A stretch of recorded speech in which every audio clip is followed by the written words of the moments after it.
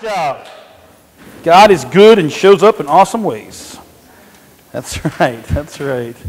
So, reminder: if you have been coming here now for a bit and you want to find out more about our welcome dinner, please do see Eric or Blake and Gina here on the way out. We would love to have you be a part of that welcome dinner. Talk to Eric; he has all the answers.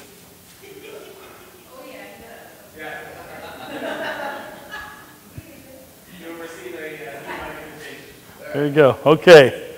So, oh yes. Okay. Also, we want to make sure we get your email address if you are interested in seeing Dale Bruner, who Eric mentioned. We have an all-church email list. If you're not on that list, we want to make sure that you are on that list, and so please make sure you give your email address also in one of the yellow cards to Eric as well to get you on that list. We send out all-church emails pretty regularly, and it's just updates with what we're doing. No junk mail, no ads, like that kind of stuff. Okay. We've been praying for Sharice Henry, who is Regina, a member of our church's daughter, and we went and saw her on Thursday, and her heart stopped for 30 minutes last week. She's in her mid-30s. She has 2 young children. So we want to keep her in our prayers. I want to ask us to be praying for them. This family is in a very delicate situation. We're going to pray that God's really going to touch her. So please join me in that. Lord, we just want to lift up Sharice and Regina to you and ask that you would bring healing, that you would be in the midst of the situation, that your Spirit would bring healing to that body and restoration to her heart and her mind and her spirit. In Jesus' name, amen. Thank you all for doing that with me for a moment. We've been praying for that a bunch this week. Okay. This week, in response to what we talked about last week, which was really that declaration when God gives us the authority or a word to declare over our lives to bring life in the midst of death or of loss or of brokenness, we come this morning to the question of doubt in our faith. What do we do when we have doubt? A lot of us feel like we're a bad believer or we're afraid to doubt. Or to be honest about having doubts about things. So I want to address that today a bit. So let's turn to John chapter 20 together in our scripture. John chapter 20, verses 24 through 31. You're encouraged to use those red Bibles in front of you. They're free to use. We do ask that you don't write in them so the next person can, have them to look at.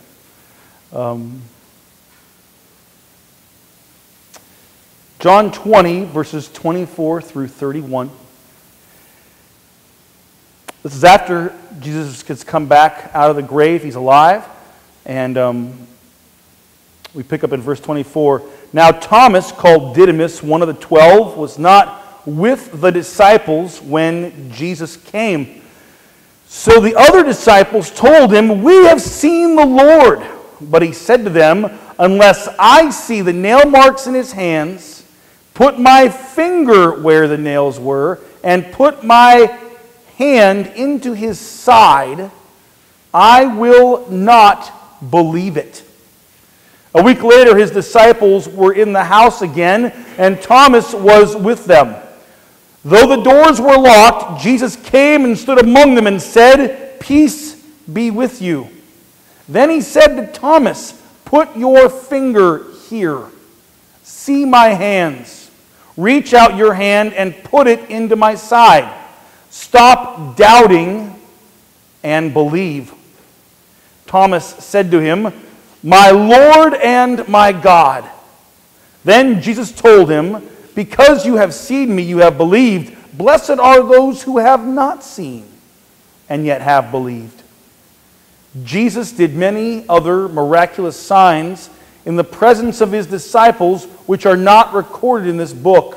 But these are written that you may believe that Jesus is the Christ, the Son of God, and that by believing you may have life in his name. We see the powerful revelation that it's through faith that we have life. And we're called to a decision of faith, to a life of faith in Christ. But we get a very specific picture of how the Lord addresses our doubts. Let's pray together. We thank you for this morning, Lord, for time to worship, for time to celebrate, for time to be together. Lord, I thank you for this church family and for the things that you're doing here right now. Lord, I pray that this text would be special for us this morning, that you would equip us and guide us as we address the topic of doubt and of seeking when things don't always go the way that we think that they should. We ask, Lord, that you would guide us in understanding this morning. In Jesus' name, amen. Now, I don't know if many of you are aware, but this past Thursday was a very important day. It was the National Day of Prayer. Very, very special. Very, very important for us to join together in prayer to the Lord for our nation. I know that not everyone's a fan of President Trump, and I get that, but he wrote a really strong statement about the National Day of Prayer, and I want to just read a little bit of that. He said, "Religion is not merely an intellectual exercise, but also a practical one that demands action in the world." You know, I thought that was really good. That was really good. I'm not saying to believe on any candidates. I'm just saying I thought that was a really powerful statement and a really good statement about the National Day of Prayer.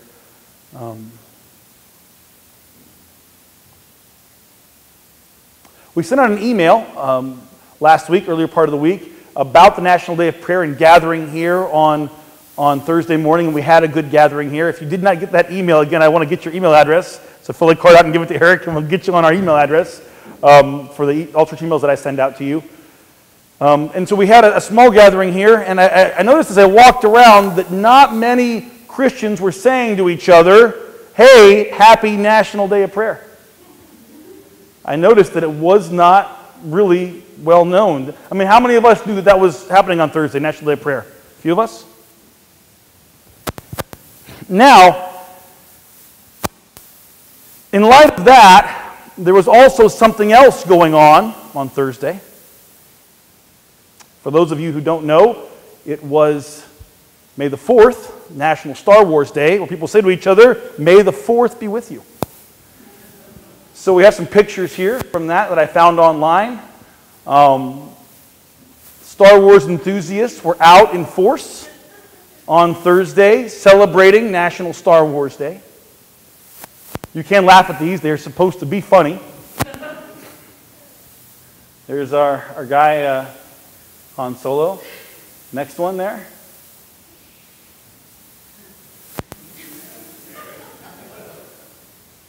This is that one. Did you get the last one that I sent you from Chris? So there's our buddy, Chris Manigault, sent me that to open the morning for me. Chris is a huge Star Wars fan. And I noticed that as I went around that Star Wars fans were celebrating with each other. Chris actually put me on to May the 4th being National Star Wars Day. And so I have a Star Wars shirt that I got from Target, which I think is very cool. And I not really realizing what I was doing, I wore that to Costco about 8 o'clock at night on May the 4th. And you would not believe how many Star Wars fans shop at Costco at about 8 o'clock at night. I had people walking up, giving me high fives, "Nice shirt, dude. That's awesome, man. Yeah, Star Wars Day." I had like 6, "Hey, may the 4th be with you" comments. Like 6 in Costco. What? It's insensitive? Excessive. Yes. Yes. It was. In fact, one guy, I'm even like, I said, "Hey," he was on gear. I'm like, "Hey, may the 4th be with you." And he goes, "And also with you." They stole that from the church. We say, "Peace be with you and also with you." Remember? It's like, And as I was high-fiving the guys working in Costco and May the 4th people, I thought to myself, what if we as Christians could celebrate like this? Right?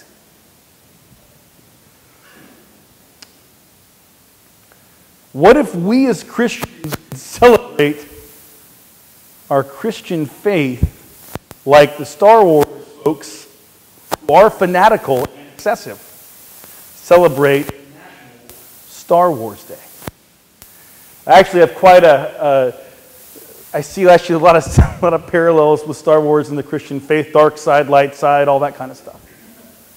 But it left me wondering, like, what if we could celebrate the same way? And as we come together this morning, we look at something that's very important for every believer, and that is the issue of doubt and unbelief in our Christian walk. If we're honest about it, most of us struggle with doubt or unbelief. Has anyone here ever had doubt or unbelief in your Christian walk? You got to tell the brain's got to tell the hand to go up. If that's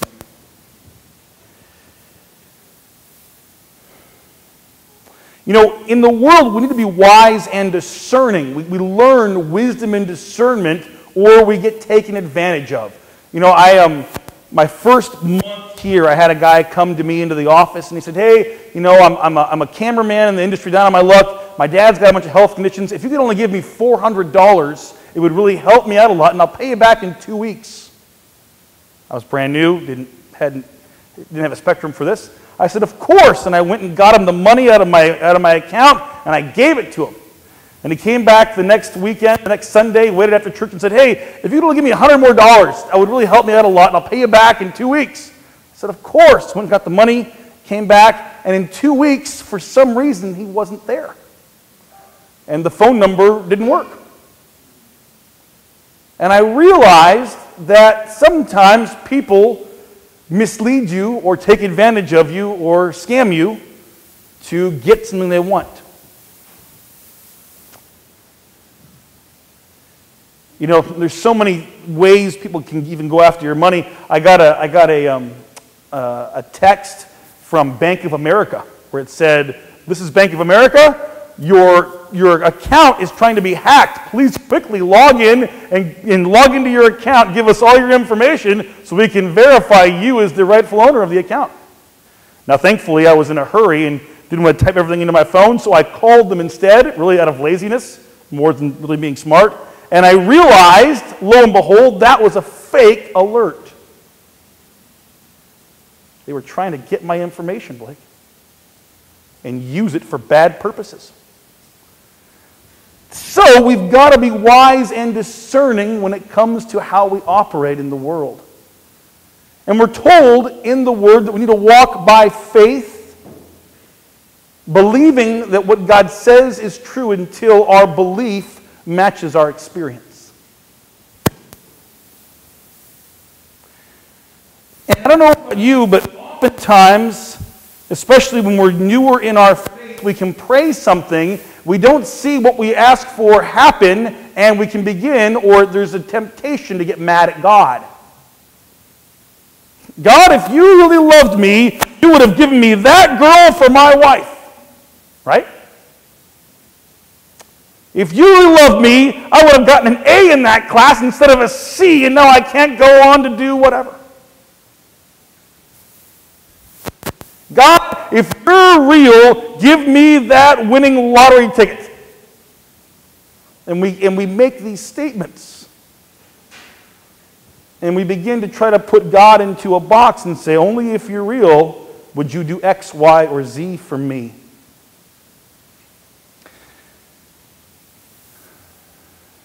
There are a lot of things that lead us to question or doubt God.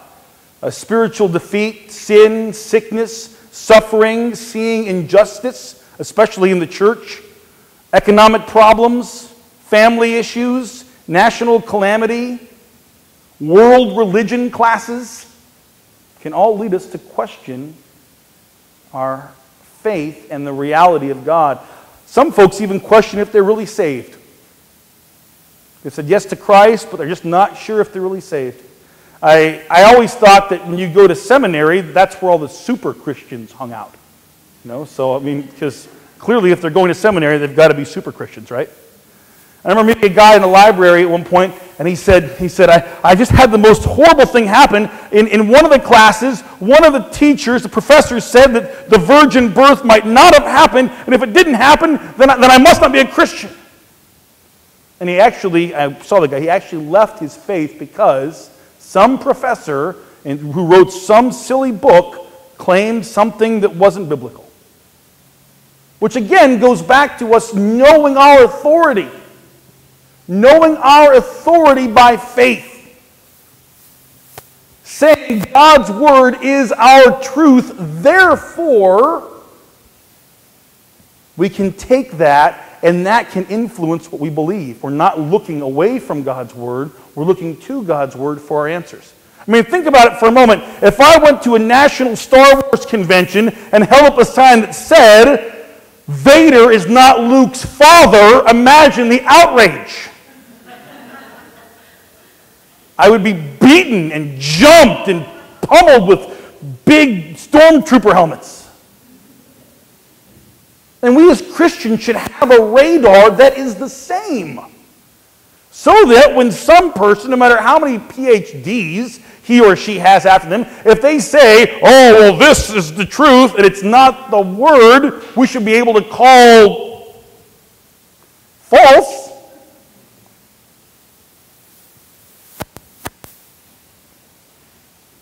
And our faith is substantiated.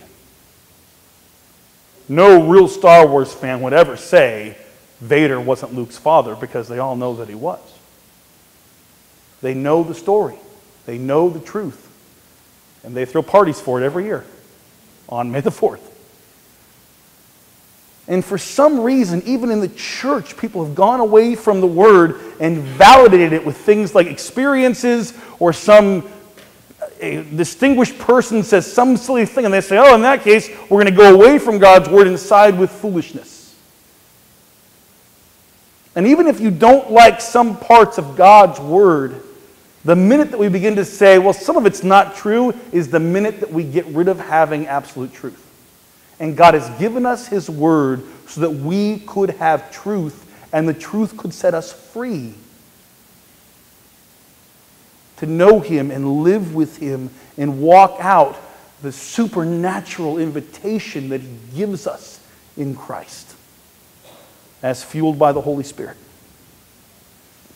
So I ask you, what doubts are you struggling with this morning? 2 Timothy 3:16 tells us the scripture is actually God-breathed, like God actually spoke it himself through the hands that wrote it down. And I want to pose to you this morning the reality that God's actually okay with your doubts. Some folks are like, what? Oh my gosh, you're insane. I don't think I am. Here's Thomas, who walked with Christ throughout his whole ministry. He saw the miracles. He saw the things. He was a part of all the teachings. He was always there. And yet, I'm sure he imagined, okay, I was off getting the groceries, and all of the disciples got over in the side room, and they were like, nope, let's tell everybody that he's alive, even though he's dead. Right? That's probably Thomas is thinking that to himself. You ever overthink things a little bit too much? You got this whole narrative going on that's not really there. So here's Thomas. No, these guys are making up stuff so they can tell everybody that Christ is alive, but I don't believe it. I got to put my finger in the holes. Then I'll know. No one's going to make a sucker out of me, says Thomas. And Jesus, when he shows up, doesn't say, shame on you, Thomas, you bad boy. He reveals himself. Because Thomas, even though he has doubts, is still looking for the Lord. He didn't go away. He didn't run back to Capernaum and find some local dive bar and, run away from everything. He kept looking for the Lord. He kept spending time with those that knew him, looking for the Lord, even though he had a lot of doubts. And I would say to you, we learn from this scripture that if we have doubts, we've got to go to God with them. You know, I know so many folks that say, I don't like this thing, and so they go look at other religions or New Age, or they go to psychics. There's so many places you can run to find comfort and answers that aren't the Lord. And I've seen a lot of people actually start off well and finish poorly because they don't know where to turn when they have struggles or doubts about the faith. And I want to say we've got to know God's Word. We really do. We've got to know, we've got to be willing to defer to God's Word when there are questions. If we're not willing, it's like we're at sea, lost without a desire to find the light. I mean, if I'm at sea and I'm swimming around, I want to find the lighthouse. I don't want to find a shark. We've got to be looking for something.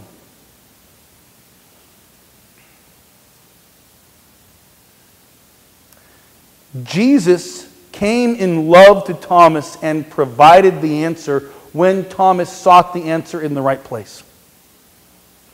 John 20:29 says, "Blessed are those who have not seen and yet believed." Blessed are those who have not seen and yet believed. There's a question of, can you be a Christian, a real Christ follower, and still have doubt? And my answer to you is yes.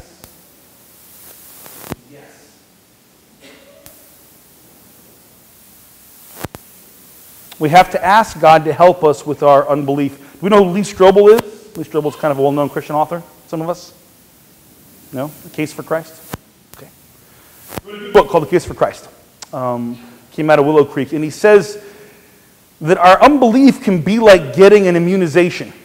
To help your body fight off a future disease, doctors inject you with a small amount of that very disease so your body builds up antibodies that will battle off the disease if it ever threatens you. Your body is actually stronger for the experience. When we're infected with some doubts that we work through with God and find answers for, we become stronger Christians.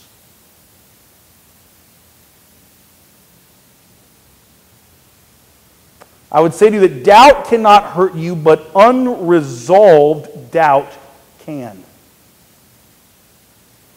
Anyone in here married? Some of you are, I know that. I would say to you that a disagreement that goes unresolved can cause chaos and problems. I speak from marriage experience here. But an issue that is worked through together, where a solution is found, can create strength. Some of you? Okay. God invites us where we struggle or where we have unbelief or doubt or question Him to work through it with Him, especially in the Word, but also in prayer.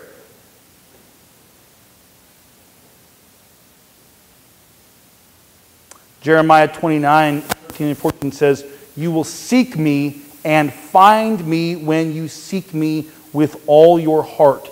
I will be found by you." God wants us to look. Matthew 7, we read this last week, 7-8. The scripture keeps coming up for me again and again. The Lord says, "Ask and it will be given to you. Seek and you will find. Knock and the door will be open to you. For everyone who asks receives, and he who seeks finds, and to him who knocks." Hold that scripture there for me, Joel. For his sake, tell me,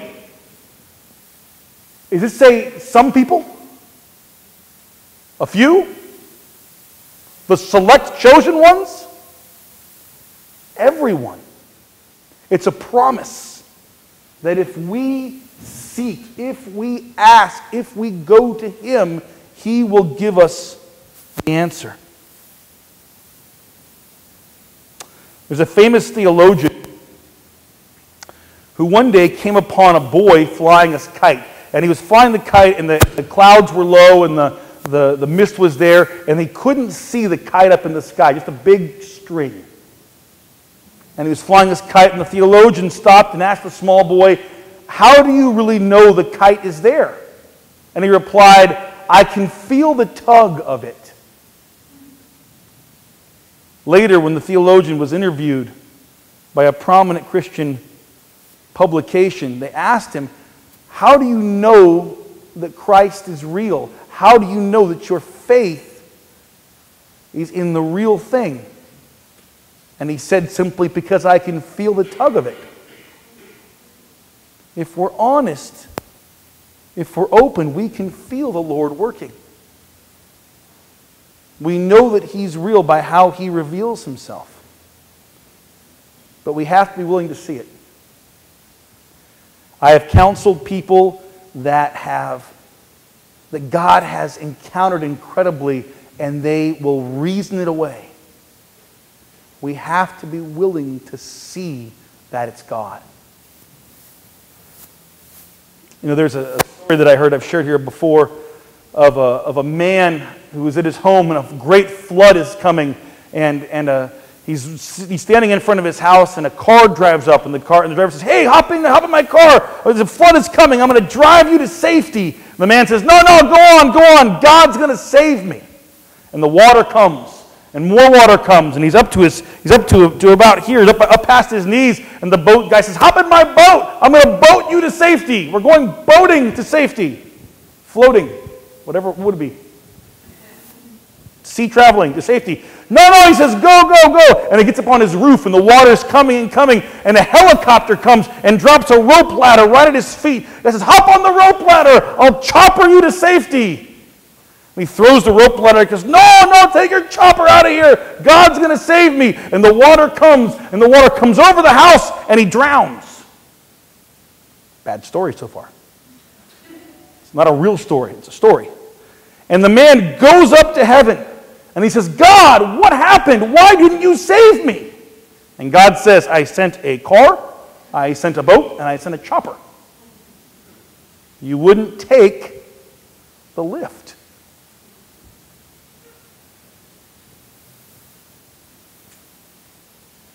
We've got to be open and willing to receive from God as we question. And I'm not encouraging you to question, but I'm encouraging us in our faith to be smart about it. If we don't understand something, we go to God with it. We're not stronger for following blindly all the time. He wants partnership in relationship, not a robot. If that were the case, He would push the button, we'd love you, Jesus, every time. But we get to choose to worship. We get to choose to pray. We get to choose to trust or not. That's the beauty of this life. It's a great aspect of life with God here on earth. Here we choose. Here we're given that opportunity. In heaven, it's just paradise. And every choice is paradise. Every choice is great. There's no other option. But here we get to choose. Ask and it will be given to you. Seek and you will find. Knock and the door will be opened to you. For everyone who asks receives. And he who seeks finds. And to him who knocks, the door will be opened. Promise of God. Let's pray. Lord, we thank you that your word brings life and truth and revelation. Lord, might we be so committed to your truth, to your word, as those radical Star Wars fans are to Star Wars.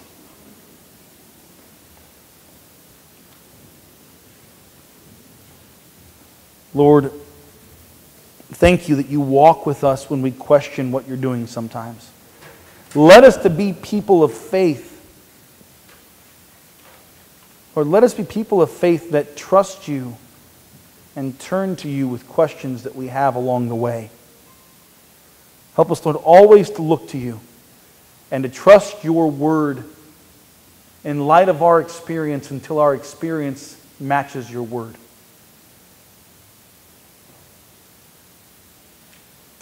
The very definition of faith in Hebrews 11:1.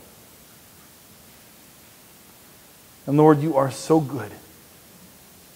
And it is such a joy to walk with you, to know your word, to be influenced by it, and to grow in it.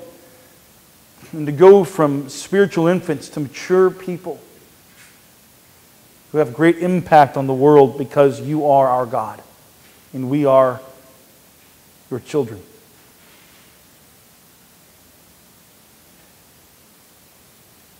Yeah, we thank you, Lord, right now.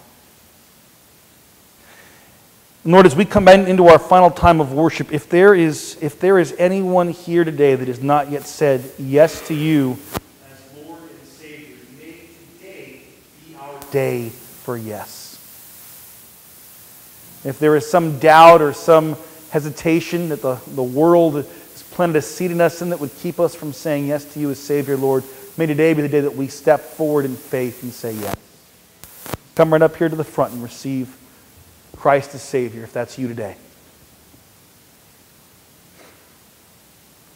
Thank you, Holy Spirit, for talking to us, for leading us, for giving us your word, your promises, your abundant grace and faithfulness,